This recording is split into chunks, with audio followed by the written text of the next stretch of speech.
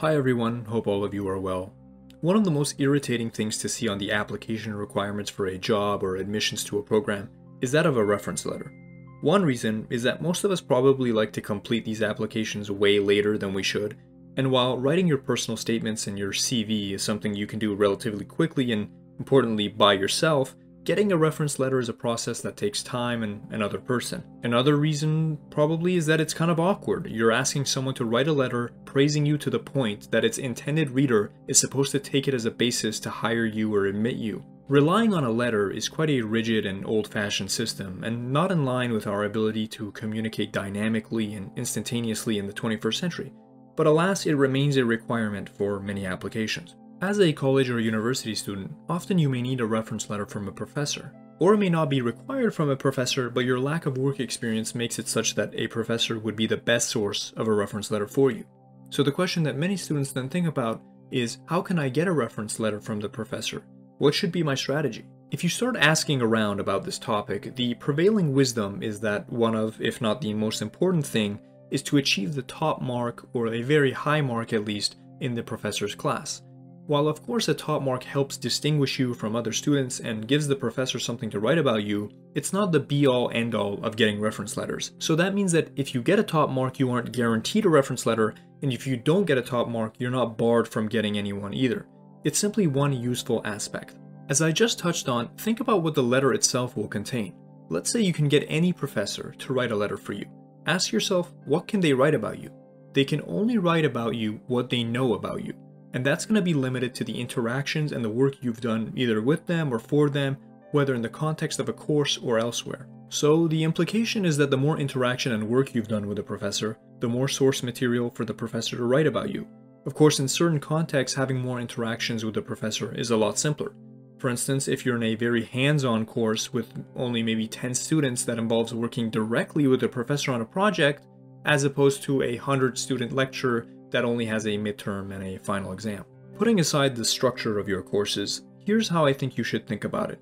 Think about it like you are trying to build a strong and productive relationship with a professor, and the reference letter is simply a byproduct of that relationship, rather than the goal itself. A strong relationship with a professor is often built upon regular contact and communication, common interest in ideas, and cooperation on tasks, studies, and projects. Because of this, when you're trying to figure out which professor you want to get a reference letter from down the line, you want to select a professor who has a field of study or works or researches in that study where you find the area genuinely interesting and would like to learn more about it or even contribute to it if given the opportunity. You don't want to pick a professor for superficial reasons like how well known they are or how their reference letter would look on your application.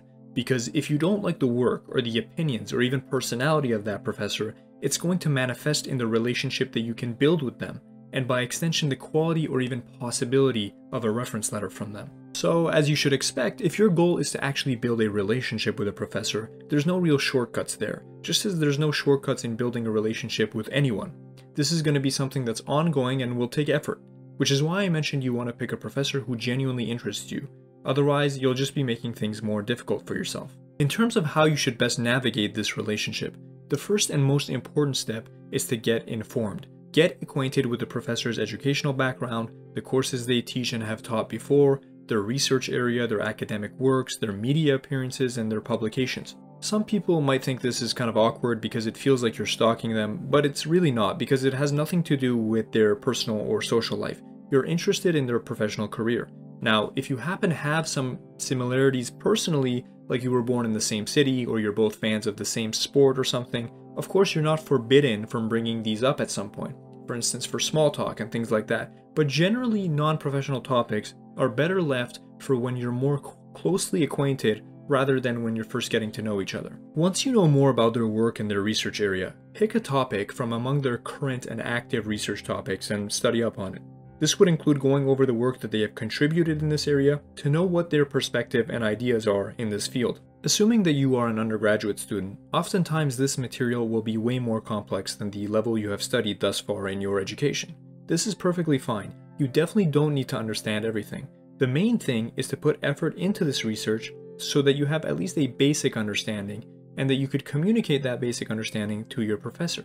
In fact, those things that you don't understand from this research would serve as a great basis for discussions with the professor. When it comes to the course itself, the course that you're taking that the professor is teaching, obviously you want to have that same initiative in studying, because presumably this course is in some way related to the field that the professor researches. Otherwise, why would they be teaching it? The byproduct of putting in a lot of effort in this course is that you will achieve a high grade on exams or assignments. If the course allows for participation, try and be as active as possible to show your high level of interest, and where appropriate, see if you can make references to the professor's research that you have familiarized yourself with. But I stress that you should do it where it naturally fits in and not just to show off. As you are building this momentum inside the course, you want to begin engaging with the professor outside of the course. This would mean engaging in discussions with the professor through their office hours, whether in person or virtually as may be the case these days. And through these one-on-one discussions, you want to engage again these areas of inquiry and interest related to the course, as well as areas beyond the scope of the course and related to the professor's own research. Eventually, and there is no formula for this, it's more about the feeling that you have regarding how well your relationship with the professor has developed. Once you are having these discussions with the professor with some regularity, you want to ask the professor if there's anything that you can assist him or her with pertaining to the course, or if possible beyond the course and related to their research or work. And you are asking them this because you have demonstrated such a keen interest in this academic field and in them as a teacher, as a researcher, and as a mentor. If they say no because they genuinely have nothing that you as a student might be able to assist them with, that's fine. It means they still value you and your efforts, but it just so happens there's nothing to work on them with right now. Keep your relationship going, keep engaging with the professor, and something might turn up. They could also say no because they don't think highly enough of you. That's fine too. For whatever reason they say no, you can ask if they have colleagues, meaning other professors or academics, who do have something that you can help with in that same field, and see if they can refer you to them, which opens up the possibility of a whole new relationship in that direction. But even if that happens, don't just give up on what you've been building with this professor. Now, if they say yes and they do offer you some task or assignment or whatever it is, accept it regardless of how small and insignificant it might be. Your expectation doesn't need to be to help co-author with this professor some great paper. Everything starts out small, perhaps to get a better sense of trust and understanding with you. If you genuinely value and are interested in what this professor does, then there's no reason to let your pride get in the way, and you should be willing to build towards bigger things. You have to again remember that what you have embarked on is building a professional relationship, and the reference letter is simply a byproduct. The more work you do with the professor, the more context they have about what to write. But even if they gave you small tasks and you did an enthusiastic and great job at those small tasks, they still only have positive and useful things to say about you. The only caveat I would offer to what I've said in this video so far goes back to the early stages of when you're first engaging with a professor that you have decided to try and build this dynamic with. If after talking to them more closely and getting a better sense of their area, you start to get the feeling that you're really not interested, then feel free not to pursue it with them further and look for another professor and another field of study. It could be that once you got a better sense of their research area, it just didn't have the same appeal to you that you thought it did. Or frankly, it could be that you just can't seem to get along with them or like them as a person. Don't force yourself to like the professor if you find them unbearable for whatever reason. You can only know how someone is once you get to know them a bit better, so this sort of thing happening is no surprise.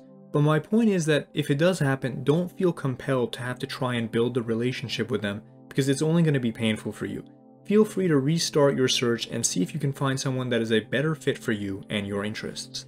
I hope you found this discussion on how to get reference letters from professors helpful.